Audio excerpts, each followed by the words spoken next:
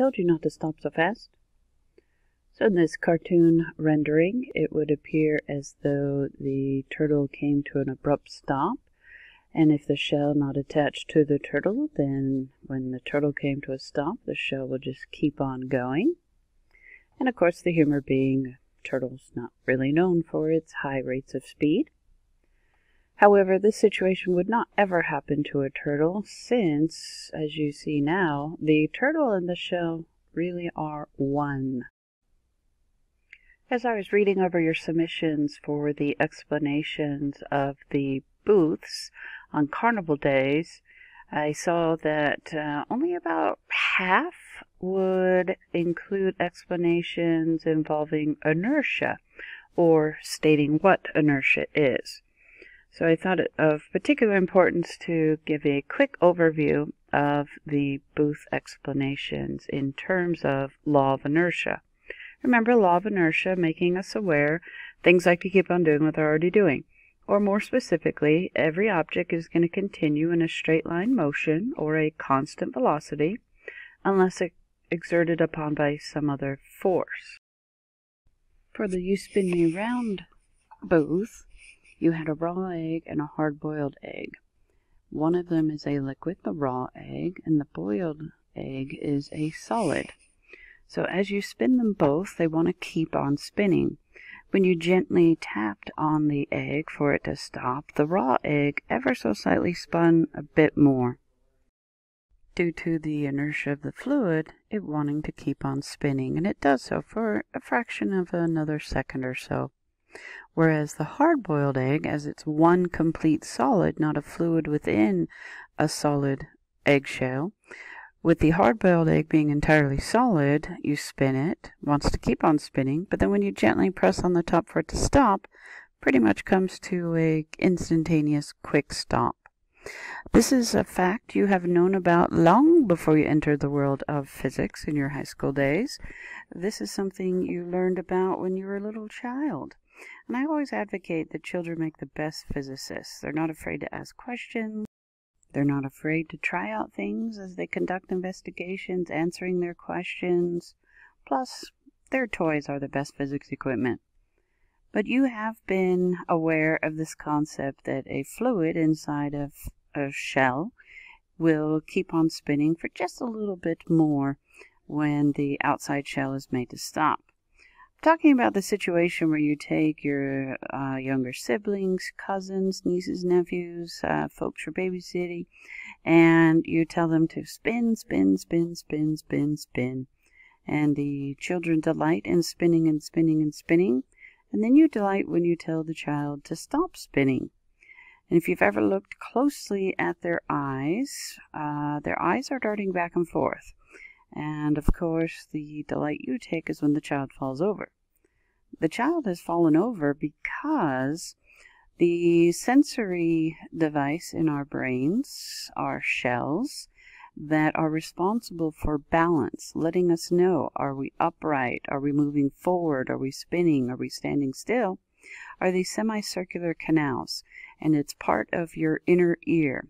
So the ear responsible for balance, and you may recall from your Physics A Here We Go study guide, the ear is quite a complex mechanism. It's not just this outer cartilage that is your ear.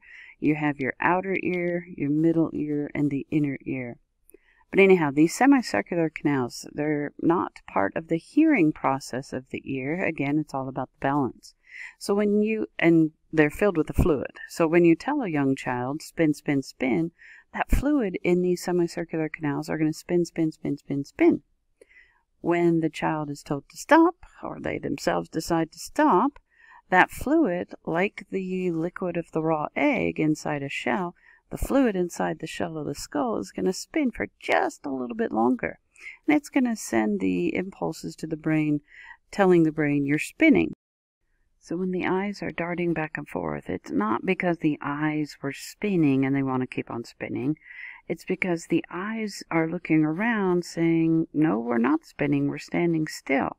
And the brain is sending a message, no, look again, and nope, we're not spinning, while the brain is sending a message from the ears that, nope, we're spinning.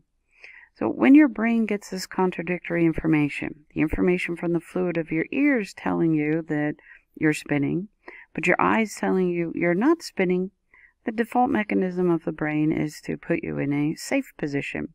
And that safe position will be closest to the ground, hence why people fall. In the Mr. Spud versus Mr. Straw, the potato is just sitting there. It wants to keep on sitting there. When the straw is put into motion, it keeps on moving.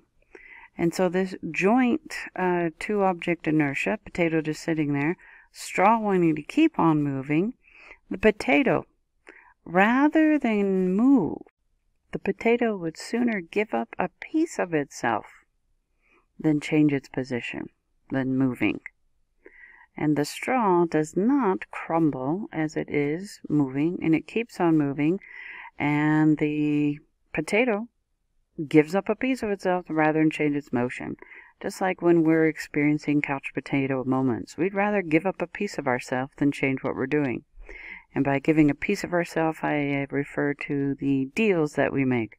Oh, if you do the dishes for me instead so I can keep watching this program, I'll do them for the next week, whatever the deal is that we make to give up a piece of ourselves rather than change our couch potato position. For the pin drop, the clothespin is sitting there. It wants to keep on sitting there, and it does. You move the paper, so you cause the index card rather to move. The clothespin is experiencing the same amount of gravitational influence as the card, the cup, the table, my hand. You perceive the clothespin to fall because the supporting surface is gone. So the clothespin, it's sitting there. It wants to keep on sitting there. When there's no supporting surface, that inertia is still there. The clothespin doesn't want to change its motion, and it actually doesn't. It just continues its falling towards the center of the earth as we all participate in daily. A coin toss uses the exact same principle as the pin drop. Instead of a pin, it's the penny, and the penny is just sitting there. It wants to keep on sitting there. You remove the supporting surface, and we see the penny fall towards the center of the earth, thanks to the same amount of gravitational influence that the penny is sitting on here, here, here, here, and here throughout its fall. Again, the penny is sitting there. It wants to keep on sitting there, so it does not change its motion. It has that reluctance to change its motion that we call inertia. In the jerk who came to dinner, the can is sitting there. It wants to keep on sitting there, and it does because of its reluctance of an object to change its motion. Because of the inertia of this can, it continues to sit there when the cloth is removed from underneath. The dollar bill and the bottle, it's very different than the jerk who came to dinner in that the inertia of the bottle is very small. It's very low mass. And so it's very difficult to try and pull the dollar bill out like the tablecloth. The roll the pencil around the dollar bill strategy works if you're slow because the bottle is just sitting there. It wants to keep on sitting there. And if you don't apply a force greater than the object's inertia, then you will be able to successfully, patiently pull the dollar bill out from under the bottle. Booth 8 is Life on the Edge. And in the presentation, How Lazy Can You Be Part 2, we gave a pretty thorough explanation of the inertia properties which explain why the marble continues in that straight line path upon exiting the three-quarter plate. Thus, the theme and all the explanations being inertia, the reluctance of an object to change its motion.